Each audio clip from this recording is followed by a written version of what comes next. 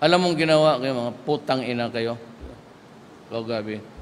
Inuna mo pa yung advertisement ni Trillanes na hindi ikaw. Pinanirahan ako ng mga bata pag doon, ayon si Duterte killer. Sa batas, there was an injunction na hindi pwede yan kasi bawal gamitin mo ang bata. And yet, pumunta talaga kayo, went ahead with the show, and made it public. Yung 2 billion ko na kulgot, hanggang yun na sa inyo pa. Now, tell me kung bakit hindi ako magalit sa inyo. Ngayon, kung gusto ninyo talaga hanggang ngayon, kasi yung network ninyo, hindi naman kami pinapansin, hindi ko naman kailangan, hindi na ako tatakbo mga ulol. Pero putang ina, pag narinig ko yan, every crowd, sabihin ko yung ABS CBN yan, pera-pera lang na dyan.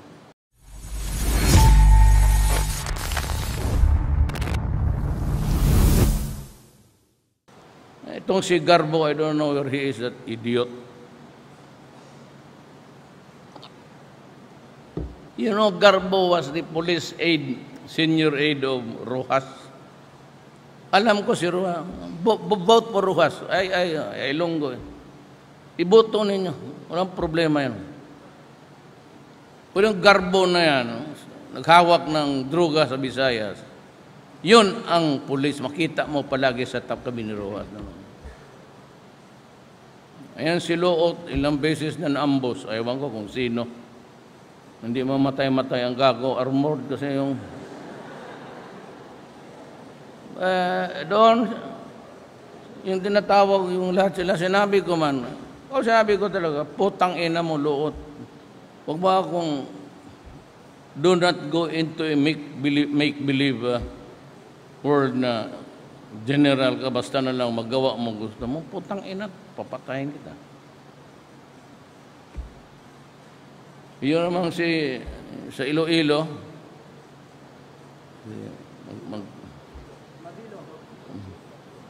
Mabilog? Mabilog. Nabi ko sa kanya, saan si Mabilog? Nawala siya doon. Tapos sabi niya, doon sa aide ko mo, galit ba si Mayor sa akin?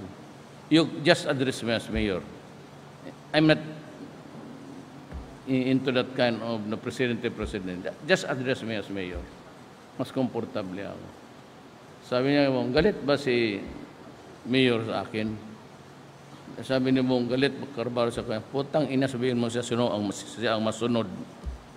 Sumibat ang ulol, ewan ko, wala nang Mayor ng Iloilo. Kung gusto ninyo yan, gano'n, nasa inyo yan. Sabi ko, ang human rights. Pero may ginawa ako para sa bayan. Hindi ko pinagpalit ang the highest interest is the highest of the country. I never bargained na ayaw kong gumalaw kasi sa human rights. Tang-inang yan. Tumigas na kayo kung saan. Basta pumasok kayo dyan. Magkaletse-letse talaga ang buhay natin.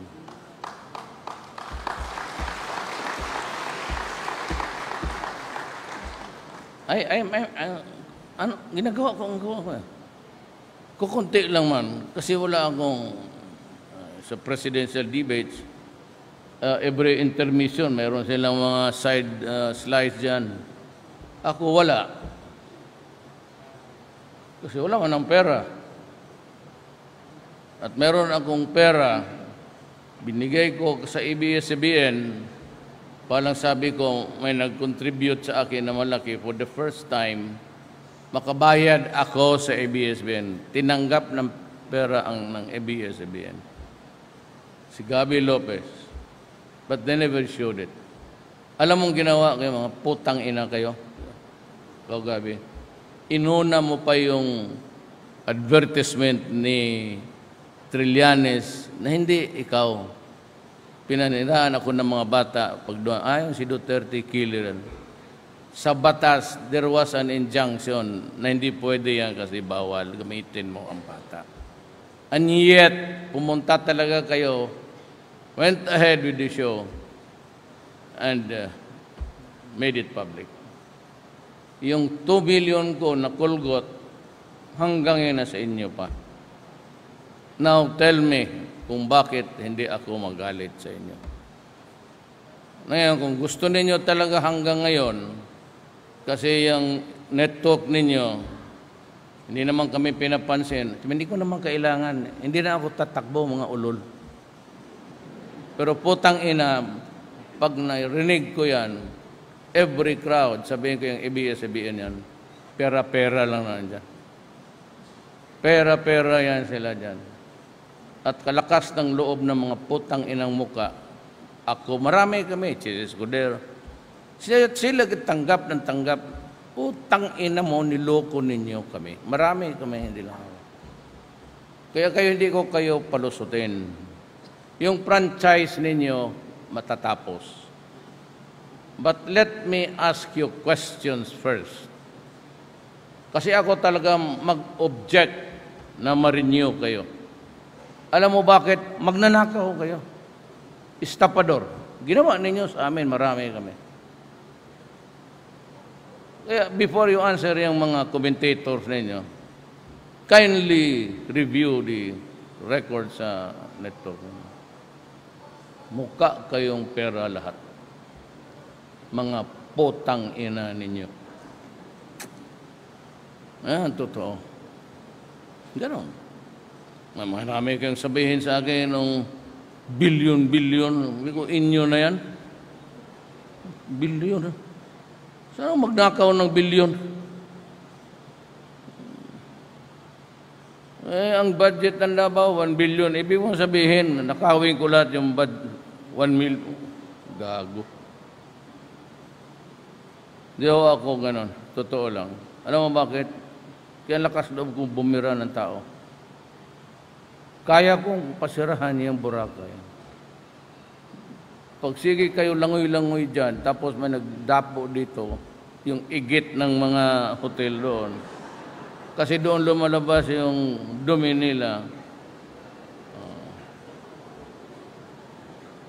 Tapos contaminated, makainom ka. Kaya kami mga foreigner, sama daw ang tubig. E paano? You are swimming in a shit.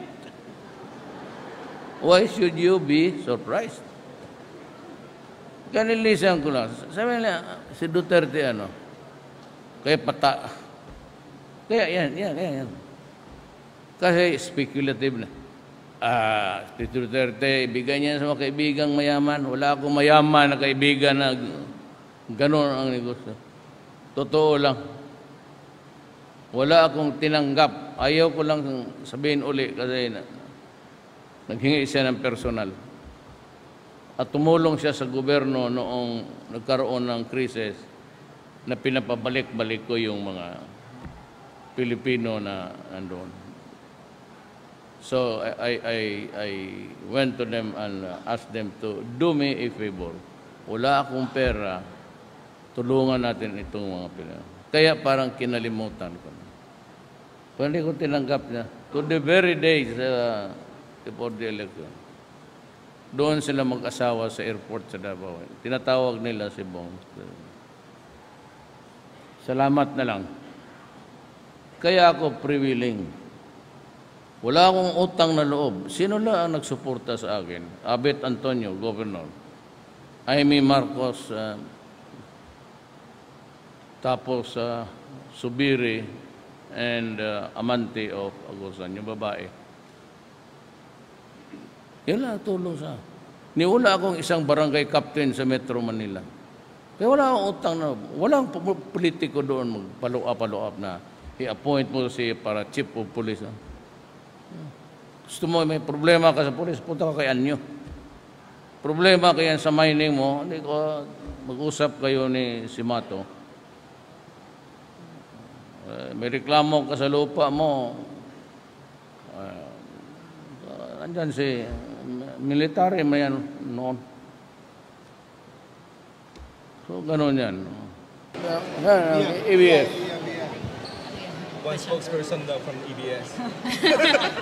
Pia ho? Gutierrez, sir. Gutierrez, sir. Gutierrez. Hindi ka kasali, ma'am. Wala ka pa naman, no? You were not yet with the ABS CBN where the things happened. But it is really true. It's a matter of record that they offered to pay, and I refused to accept it because it was returned to me, proposed to return the money. It was too late after the election. But one thing is that, you know, when you do that to many people, it's fraud. You're actually a fraud if you receive the money and you don't come up with your part on the bargain. Sir, can you share with us? The franchise of ABS CBN, well, I'll tell you in public now. No, I said they have committed so many frauds. They have to answer for it. If they cannot explain to me why they should not be given an extension, or how not to run an outfit. I said, I'm going to oppose it because I'm not the only one. Scudero, ako, many other. Maybe more or less 20 yung tinanggap nila tapos. Ang mahirap dito was to explain God because a senator, a powerful one, without even saying sorry. Wala. Just offer enclosed as a check or as a reimbursement. What reimbursement? It is not reimbursement. That not money is the amount that they took from us. And without returning it and without giving us the desired publication or the desired program that we pay them for. Pero yeah, I do not have any particular person. But I'm just letting you know that ABS CBN has not come up with the standard of being a media outlet or a medium of communication. Thank you, Mayor. Thank you, Mayor. Thank you. Thank you. Good, sir. Thank you. Sir,